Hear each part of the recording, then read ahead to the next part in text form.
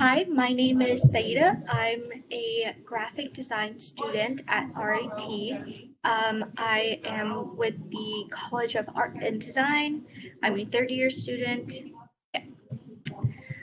Um, Being at the shed so far has been a wonderful experience for me. I have spent my last semester, I've spent last semester coming to the shed and working on my finals.